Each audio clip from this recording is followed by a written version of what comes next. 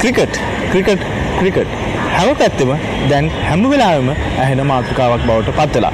ඒකට ප්‍රධාන හේතුව තමයි 2019 ලෝක කුසලාන ක්‍රිකට් තරඟමාලාව මේ වන විට එංගලන්තයේ පැවැත්වෙමින් තිබෙනවා. ශ්‍රී ලංකා කණ්ඩායම මෙතෙක් ක්‍රීඩා කරපු තරඟවල ප්‍රතිඵලය අනුව කිසියම් ආකාරයක අවදානම් කලාපයකට ගමන් කරමින් ඉන්න බව විශේෂයෙන්ම කිය යුතුයි. ශ්‍රී ලංකා කණ්ඩායමට ඉතිරිව තිබෙන තරඟ හතරම අනිවාර්යෙන් ජයගත යුතුව තිබෙනවා. පහසුවෙන් අවසන් පූර්ව තරඟ සඳහා ප්‍රවිෂ්ඨ වීමට නම්.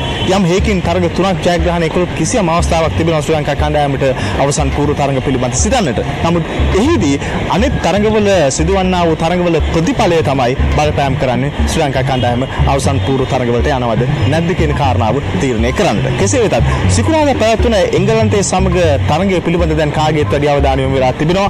ඕස්ට්‍රේලියාව සමග පැවැත්වුණු තරඟය පිළිබඳ කාගේත් අවධානය යොමු වෙලා තිබුණා. නමුත් අවාසනාව කරමින් ශ්‍රී ලංකා කණ්ඩායමට ලබන්නට තිබුණු ජයග්‍රහණයක් ශ්‍රී ලංකා කණ්ඩායමේ අතින් ගිලිහිලා දුවට වැටුණයි කියලා තමයි කවුරුත් විශ්වාස කරන්නේ. ශ්‍රී ලංකා කණ්ඩායම පන්දුවට පහර දීමට ඕස්ට්‍රේලියාවේ කණ්ඩායමට ආරාධනා කරනවා කාසිය වාසිය දිනාගෙන.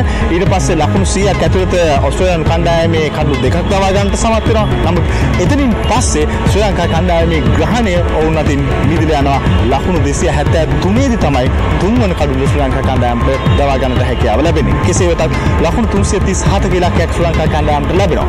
ඊට පස්සේ ශ්‍රී ලංකා කණ්ඩායම තාමත් හොඳ ආරම්භයක් ලබා ගන්නවා. විශේෂයෙන්ම කුසල් ජනිත් කරා සහ නායක දිමුත් කරනාරත්න දෙදෙනාගෙන් ඔවුන් දෙදෙනා පළවෙනි කඩුල්ලට ලකුණු 115ක ස්ථාවර සම්බන්ධතාවයක් ගොඩනගනවා. විශේෂයෙන් ස්ටාර්ක් ප්‍රමුඛ ඕස්ට්‍රේලියානු වේග පන්දු බලෑනියට කිසියම් ආකාරයක සහනයක් ලබා නොදී අවශ්‍ය කරන ලකුණු රිද්මයක් පවත්වාගෙන යමින් කඩුව ආරක්ෂා කරගනිමින්. නමුත් ලකුණු 115 දී කුසල් ජනිත් පෙරේරා ස්ටාර්ක්ගේ වේගය අඩාල කරලා යවන ලද පන්දුවකට ගොදුරු වීමත් එක්ක ශ්‍රී ලංකා කණ්ඩායමේ ඉනිම නාය යන්න පටන් ගන්නවා. විශේෂයෙන්ම ශ්‍රී ලංකා මැද පෙළ පුරුදු ලෙසම ලකුණු 10කට අඩු ලකුණු සංඛ්‍යාවලට දැවී යාමත් එක්ක කුසල් මෙන්ඩිස් කාලයකට පස්සේ කිසියම් ආකාරයක සාර්ථකත්වයක් දක්වනවා. ලකුණු 30ක සීමාවට ඇවිල්ලා නමුත් එය ප්‍රමාණවත් වෙන්නේ නැහැ. ශ්‍රී ලංකා කණ්ඩායමට ජයග්‍රහණයක් හොයාගන්නට අවසානයේ ශ්‍රී ලංකා කණ්ඩායමට ඕස්ට්‍රේලියාව ඉදිරියේ පරාජයකින් සෑහීමකට පත් වෙන්නට සිදු වුණා. දැන් ඒකත් එක්ක තමයි අපි කිසියම් ආකාරයක අවදානම් කලාපයකට ඇවිල්ලා තියෙන්නේ. ඉදිරි තරඟ හතරම ජයග්‍රහණය කළ යුතුමයි. ඒ අතරින් පළවෙනි තරඟය තමයි හෙලින්ලි ක්‍රීඩා පිටියේදී සිකුරාදා පැවැත්වීමට නියමිතව තිබෙන්නේ. එහිදී ශ්‍රී ලංකා කණ්ඩායම ක්‍රීඩා කළ යුතු ආකාරය පිළිබඳ වැඩි වගකීමක් ශ්‍රී ලංකා කණ්ඩායමට පැවරමින් තිබෙනවා. අපි දැක්ක තරඟාවලිය පුරාම ශ්‍රී ලංකා කණ්ඩායම විශේෂයෙන් කළමනාකරු සහ අනිත් නිලධාරීන් දිගින් දිගටම කිසියම් ආකාරයක චෝදනාවක් ICCට එල්ල කරනවා. ඔවුන් අනිත් කණ්ඩායම් වලට වඩා වැඩි කොළපාට තන්තිරු තමයි නැත්නම් ඉපිරීම සහ වේගයත් ඒ වගේම දෝලනයත් වැඩි කඩු තමයි අපිට ලබා දුන්නේ ක්‍රීඩා කරන්න කියලා. එංගලන්තයේ ඉදිරියේ ක්‍රීඩා කරද්දී අපිට එහෙමනම් බොහෝ විට තනකොළ වැඩි කොළපාට තන්තිරුවක ක්‍රීඩා කරන්න සිද්ධ වෙයි කියලා අපිට විශ්වාස කරන්න පුළුවන්. කොහොම වෙතත් ශ්‍රී ලංකා කණ්ඩායම පන්දුවේම පළමුව ආරම්භ කළොත් එහෙම පළවෙනි පන්දුවර 10 තුල අවම එංගලන්තයේ කඩු දෙකක් හෝ තුනක් දවාගත යුතු තිබෙනවා.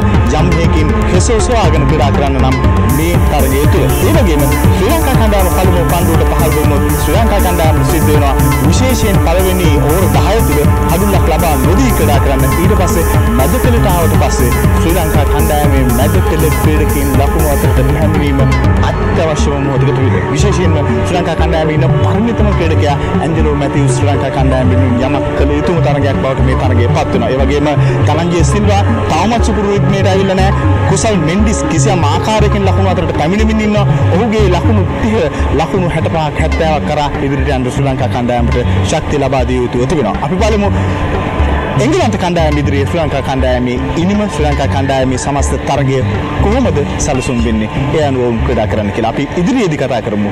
එංගලන්ත කණ්ඩායමේ ශ්‍රී ලංකා කණ්ඩායමේ ප්‍රතිඵලය.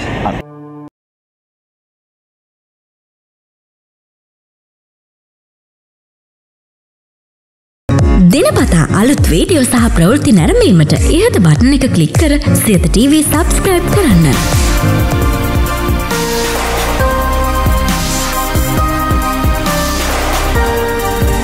අලුත් වීඩියෝ ගැන මුලින්ම දැනගන්න මෙම සීනුව ක්ලික් කරන්න.